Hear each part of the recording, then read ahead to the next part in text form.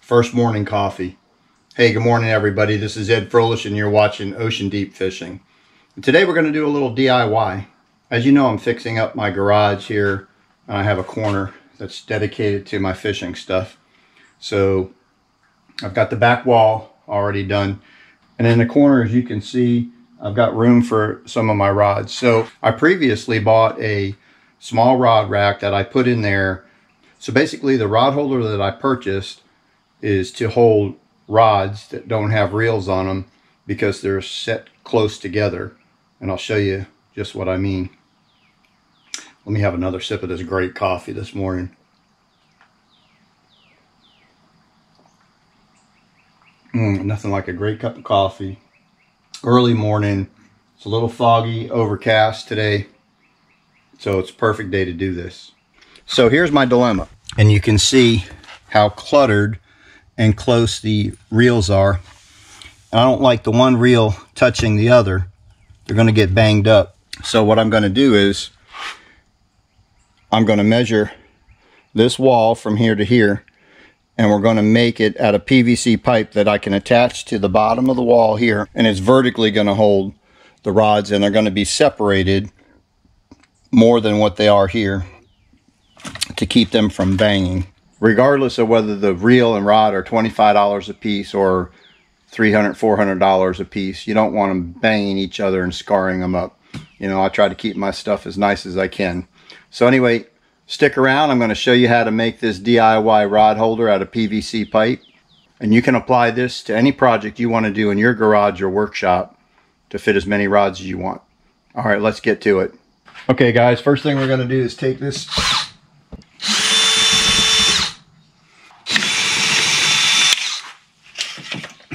Okay guys, so next we need to get a measurement of how wide this is, and we're going to put our rods and reels and spread them out, just kind of get an idea of how many we can fit on there.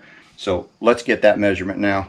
Okay guys, so I've spaced out my rods about, so you can see we got about 6 inches to there, 6 inches, 6 inches, and that gives us enough room to where when there's vertical like that, they're not going to hit each other.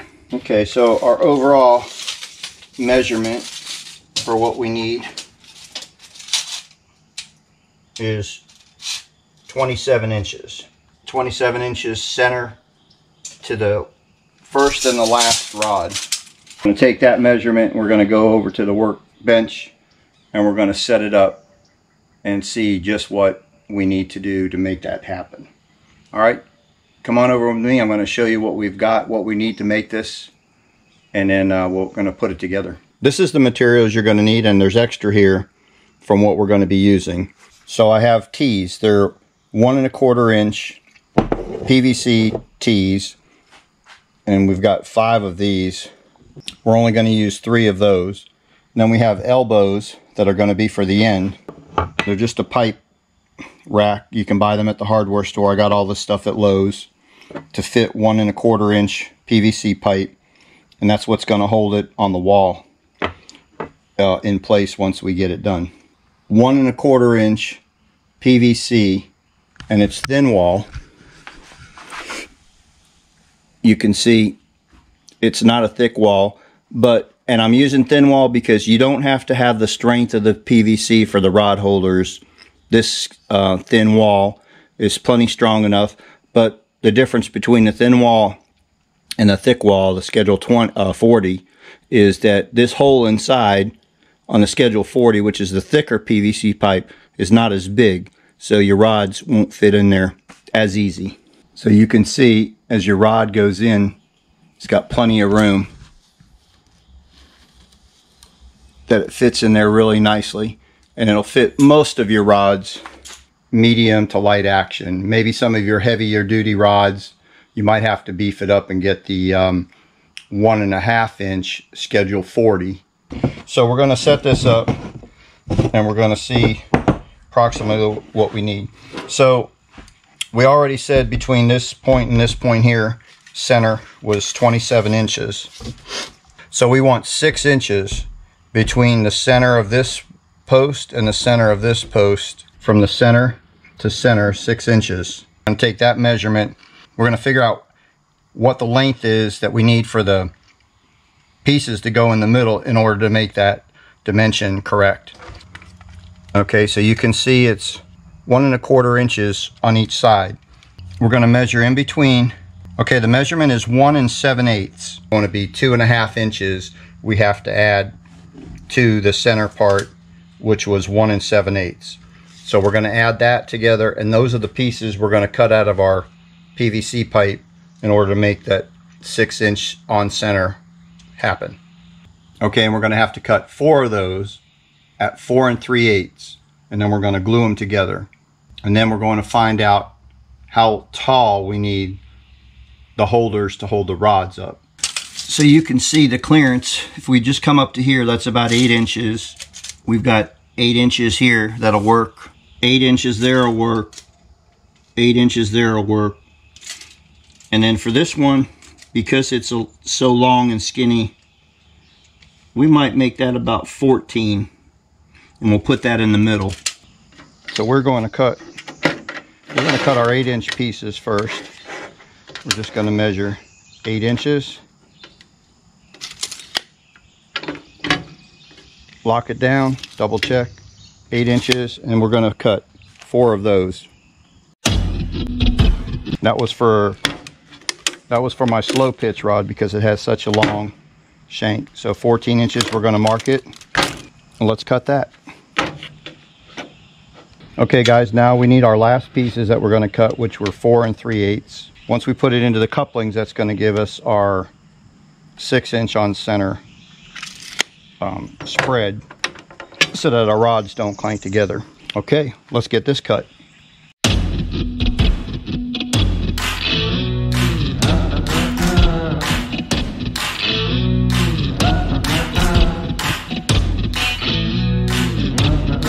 Okay guys, as you can see, we have our 4 pieces that we need for our separation of distance. We've got our 4 8-inch pieces, which is going to be where we're going to put our rods into.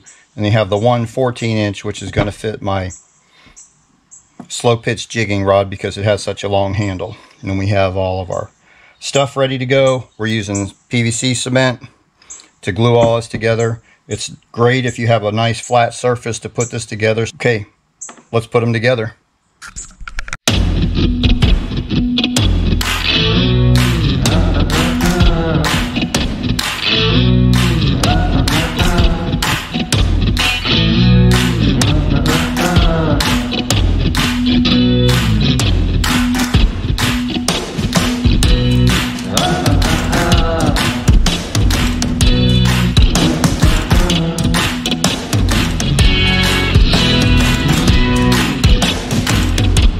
Okay guys, as you see, they're all glued down, and I made sure I pressed down on them so that they were all flat. Now it's up to you at the second part. I'm going to glue the pieces in, but you may not want to, so you can take it apart later to put it in a box. Maybe you're moving, and it'd be easier to store that way. But I'm going to glue mine in because I don't plan on taking them with me.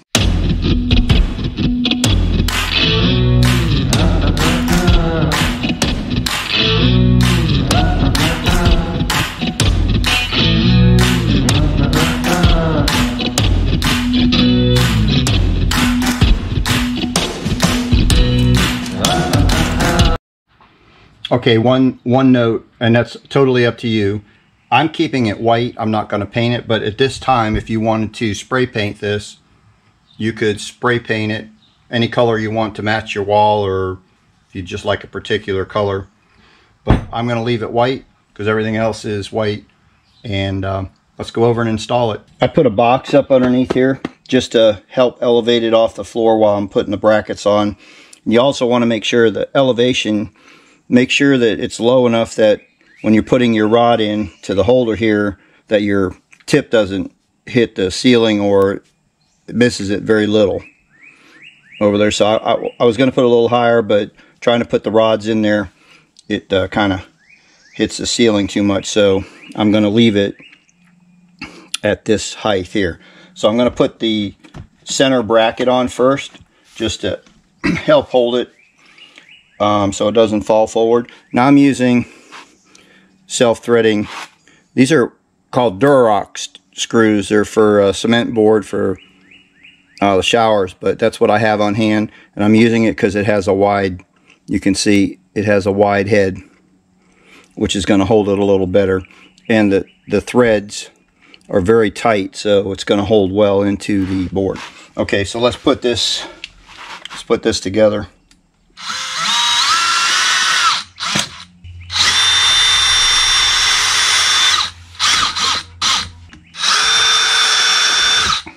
All right, we're going to put our last clamp on over here. Let's go get the rods and put them in and see what it looks like.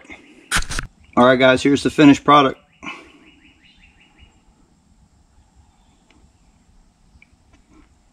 You can definitely see how nice they are spaced between each other. All right, guys, we're going to close this out. As always, please give us a thumbs up. It really helps the channel. Subscribe if you haven't subscribed already. Ring that notification bell to let you know the next time we upload so you can watch it. And until next time, guys, tight lines, God bless, be safe, and we're out of here. See ya.